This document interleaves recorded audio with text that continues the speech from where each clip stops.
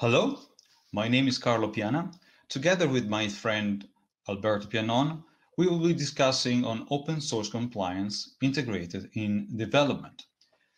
Today, we will be dividing our presentation in two main areas. First, I will be giving you a brief introduction on the generalities of open source compliance. And secondly, we will be presenting on what we have done in Oniro, and so that you can learn from our experience and build upon the tools we have produced. So, compliance. Why you do compliance? There are many reasons why you want to do compliance. The first and most evident is because it's a legal requirement. Copyright violation has consequences, but you also could want to have a more social approach, be a good citizen in the community that hosts you, or the general open source community. So you want to respect the copyright of others and respect the licensing condition they have chosen. But the third and most important aspect in a business environment is the ecosystem. You want your software to pass the threshold of hobbyist to be a professional, then you must take care of those who are going to implement it downstream. So you want to be writing good software, secure, well documented, and creating the least legal friction as possible. Today, doing the very first level is not enough. You must point higher. Your target must be higher, and so all having just the general compliance is not enough. But what is the first level? First, make sure you are compliant. How you can do that? You must know what's inside your code. What we call software bill of materials. So the elements that compose your software project, and most importantly, what you are reusing. That brings the legal conditions. So the legal condition must match the inbound, must match the outbound. You must comply with all conditions, and the condition must be consistent and compatible with the license you have chosen. Some licenses, especially the copyleft licenses, require you to only use certain outbound licenses. And these must be made a process. You cannot do it impromptu whenever you want, because the moment will never come. You must program when you do it, and especially you must do it or consider it from the beginning and throughout the whole development process. Otherwise, you will not do it. There are higher level of compliance. So not just you are compliant, but you make the world know that you are. And I just point out to a few standards that we are using for this. And the first two are ISO standards, so official standards. The first is SPDX. SPDX is a package interchain format. It provides a machine-readable way to know what's inside the package and what the licensing conditions are, mainly. Other things are also provided. And the second is Open Chain. Open Chain is a more holistic approach to compliance. It not just provides artifacts like software bill of materials or the documents like the licenses and point of contents and so on and so forth, but it approaches the internals of the project, making sure that everything is good and well staffed, everybody is on the same page, it's informed and documented, there is a point of contact for compliance issues, for reporting, and so on and so forth. And third, I just touched upon very briefly, but it's also very important, is reuse. Reuse is especially for the first-party software, is a way to announce in a machine-readable way under which license any single file of your own distribution, the software you have made, is, so that people downstream don't have to bother about scanning, because the information is already provided in the good way in the first place, and the first is good. Okay. The when is also important. You can have two approaches. The first, we call it post-mortem, but as the wording suggests, it's you are just dissecting the cadaver. A corpse, you cannot do it efficiently. You will end up to be too late. The analysis will just delay the outcome of your project and the distribution, so you will never do it. The approach we are advocating is continuous. You should think of CI/CD and complement and append the next concept like continuous compliance, like CC. So CI/CD, CC. That's a good way. So enough for the generalities. Let me show you very briefly, then I will hand over to Alberto on how these pans into Oniro. Oniro, he's a very challenging project. Just for the very nature is a multi-kernel OS targeting mobile devices, IoT devices. For this reason, we are using Yocto and Bitbake. So why I'm bothering telling you the technicalities? There are other very good presentation in other tracks on that. But for the legal point of view, we face the problem that there is no software package manager. So we have no way to anticipate what package goes in, and there is no app getting any source packages at all. So we need to do that in another way. And the sheer amount of files and software that is required and that we have to keep online for many years is daunting. And it's a not human being or set of human beings can do that. It needs to be automated. Not just we have many thousand files in the distribution, but we have different platforms that we target, each with a different set of source code. That adds complexity, and the array of the combination is very complex. So this is the cast of character that has done the tool set, the tool chain that we have prepared. Of course, there is array, but also let me mention Noi Tech Park, which has done the heavy lifting of the software making as well. This is very briefly the how. Then Alberto will give you a more in-depth explanation. We have decided for an open source software, for an open source operating system, to only use open source tools. So we use for scanning, we use ScanCone and Fossology. It has three different scanners.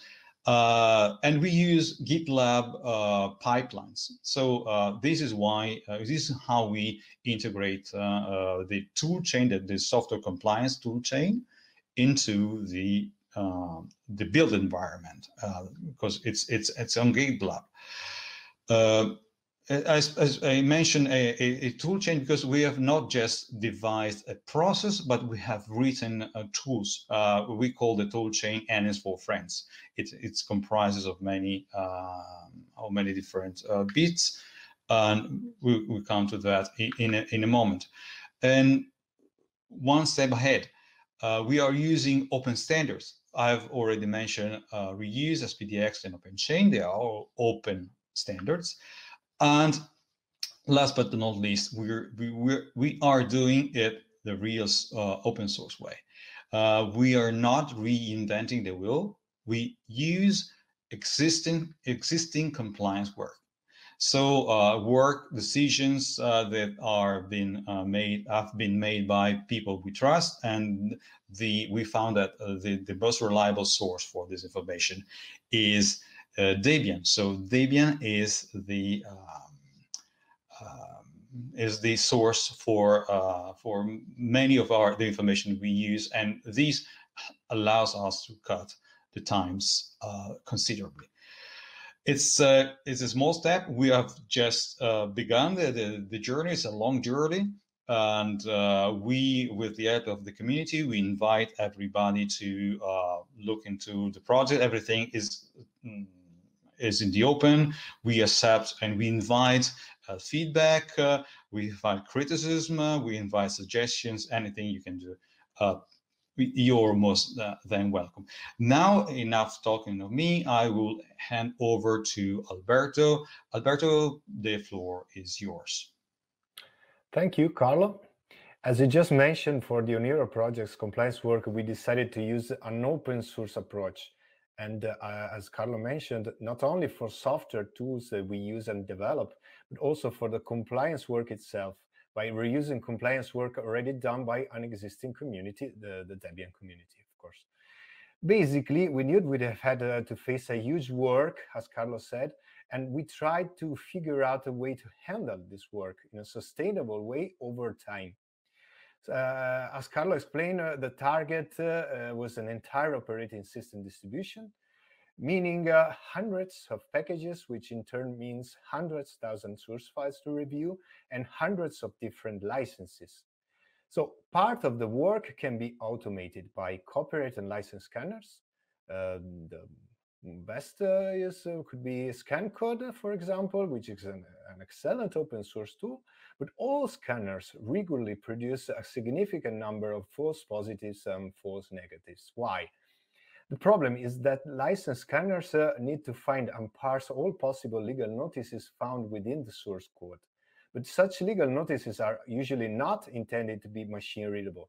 They follow many different standard styles, or no standard at all in some cases, and their meaning may be heavily context dependent. And the problem is that any machine that tries to understand human texts inevitably gets something wrong, and license scanners are no exception in this. So luckily, we have another excellent open source tool, which is Fossology, that helps us reviewing the findings of license scanners to validate or correct them. But even through the help of Fossology, we realized that still, this still would have required hundreds and hundreds of man-hours at every project release, at least for a project of the size of Oniro. Moreover, Oniro is an operating system, and every operating system is expected to grow over time. Maintaining in this way, maintaining the compliance part would have required a continuous significant workload. And that's why at the very beginning, we asked ourselves, could we find another way to keep this automated scanners plus human review approach while keeping the workload low? And we thought, let's do that the open source way. One of the good things about open source is that you can reuse others' work, thus avoiding reinventing the wheel if someone else already invented it. Was there someone else's work we could reuse, someone else we could trust?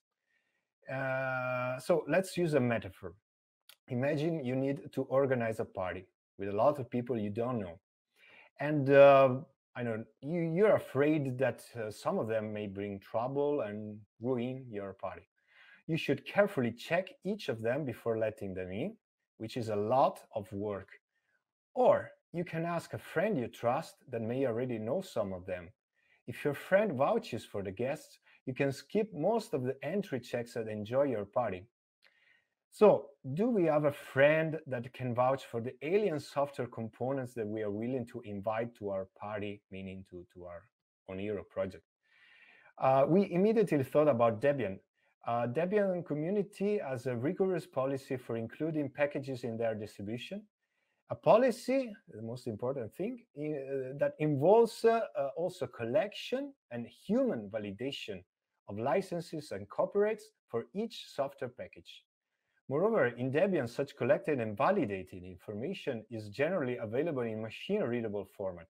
According to the Debian specifications, the license and the copyright of every single source file must be identified and stored in a specific format, the Debian copyright file of each software package.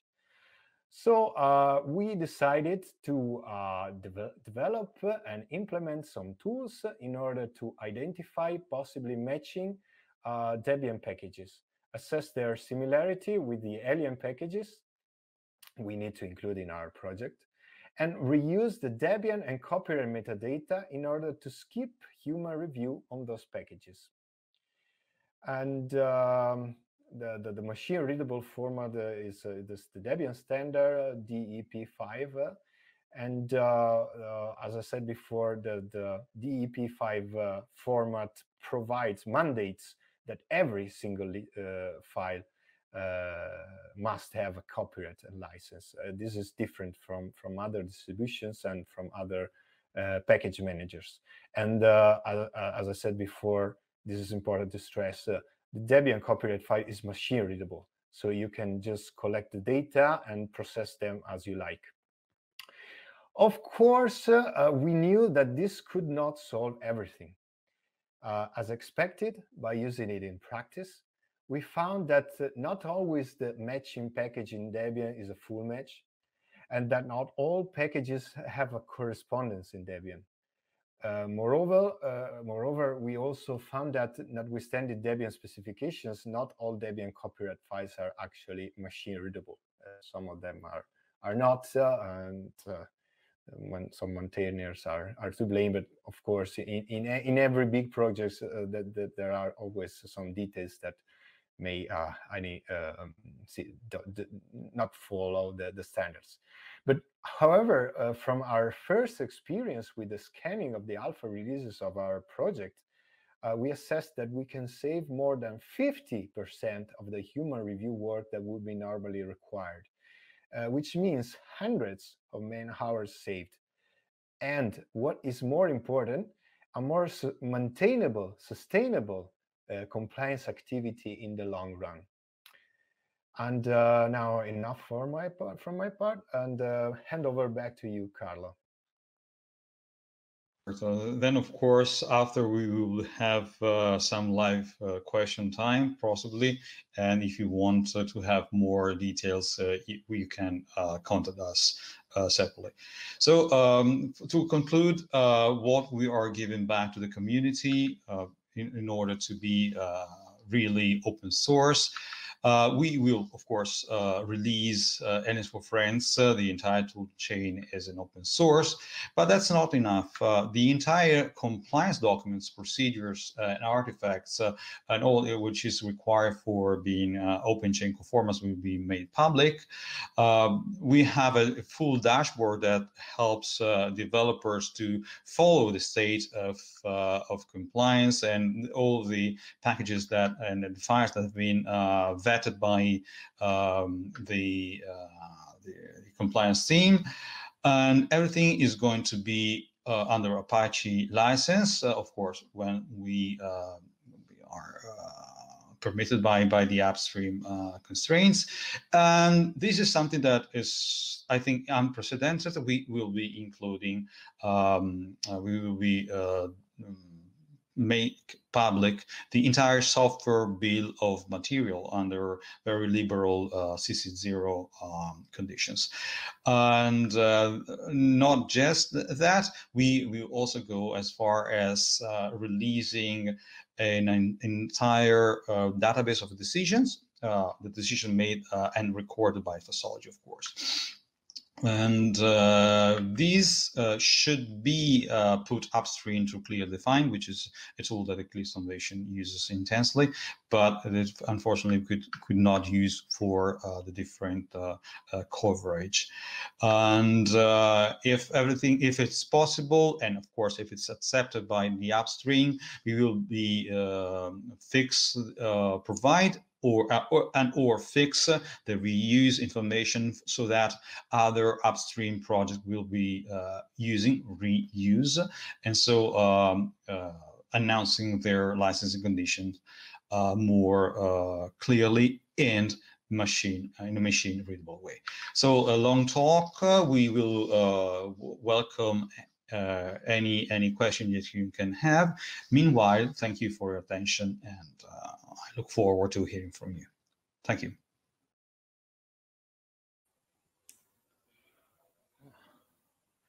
Hello. Hello. Hi. So I stopped pretending my eyesight is good, so I'm wearing my glass back so I can read the questions. So we have a few questions. The first is if we are in touch with Double Open project.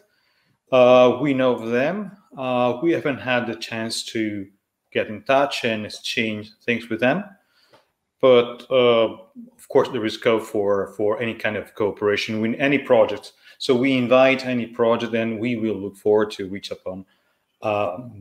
out to projects that are doing the same or similar activities that we are doing. We have mentioned clearly defined during the presentation. That is the most evident because it's something that which is very highly considered in Eclipse Foundation. But this is just one example. So we have another question on community adaptation of reuse and Dep 5 due to their overhead is a deterrent.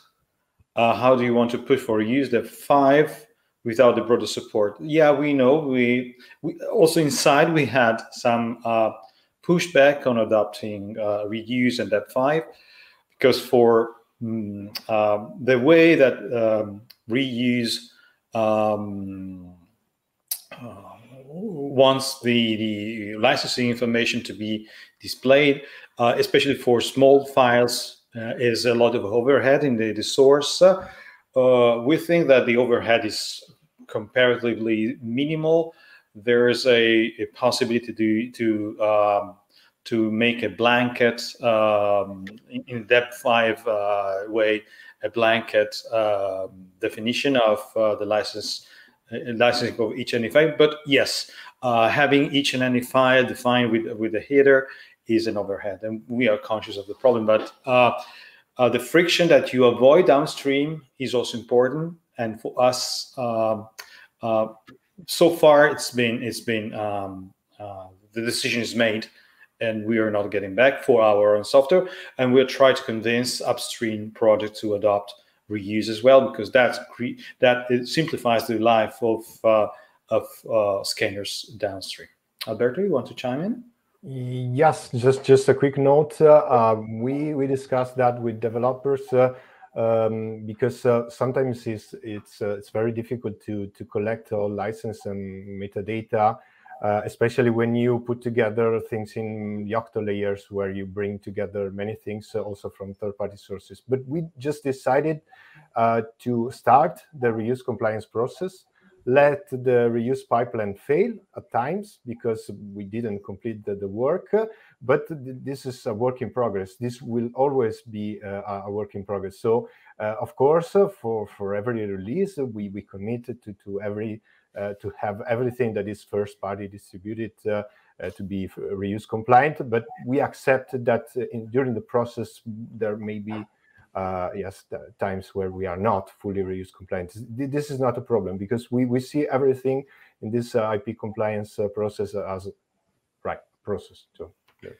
So there are many other questions. I will start from the bottom. Is Alien for Friends meant to be a replacement for tools like Black Duck, or is this only for OS dependencies / packages? It's not meant to be a replacement for Black Duck. Black Duck has a similar but different scope.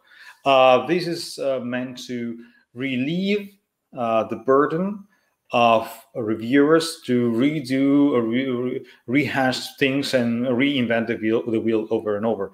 So an info friend is mainly meant to reuse or readopt decisions that have been already made by projects we consider reliable.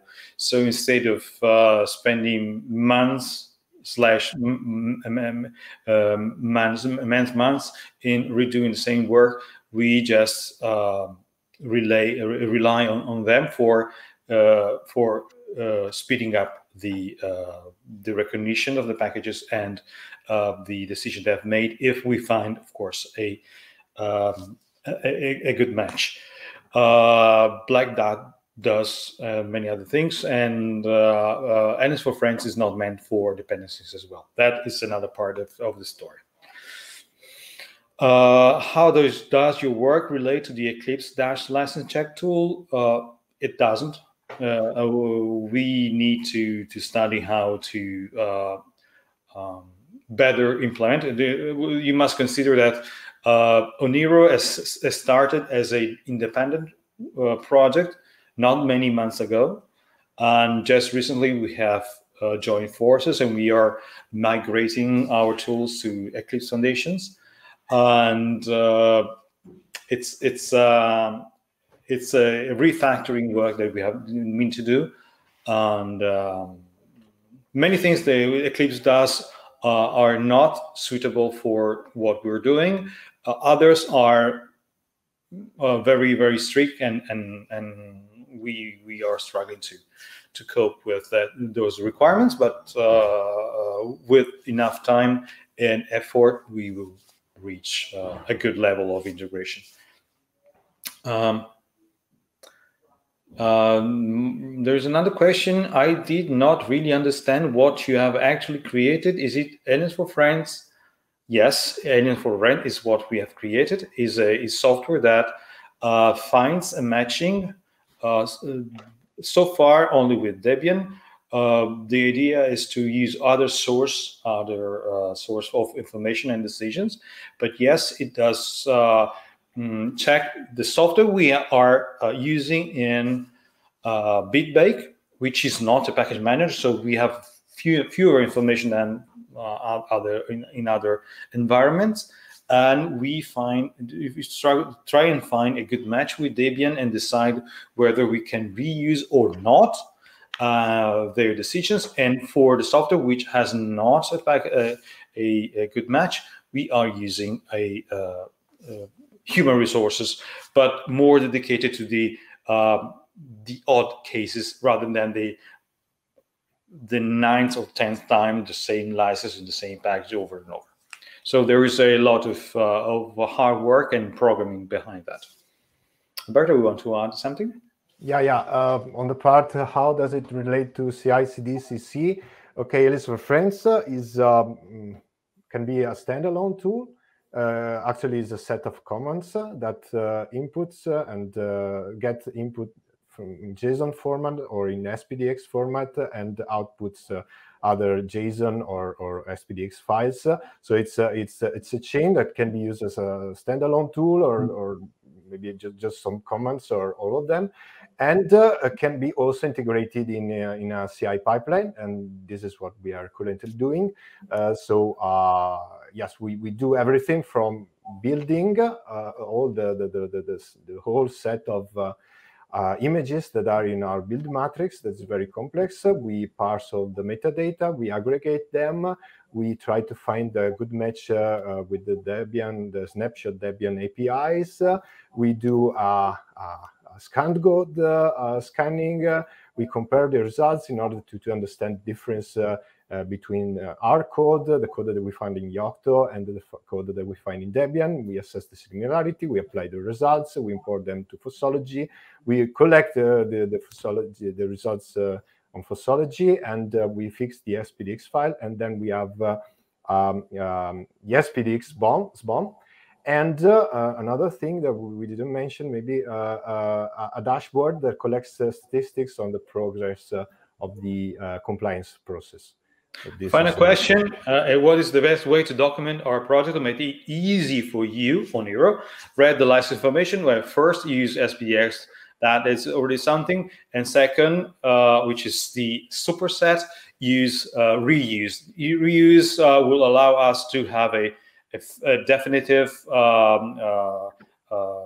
authoritative, and machine-readable way to have a final assessment of your software licenses, file by file, not just package by package. So that's the best way, if at all possible.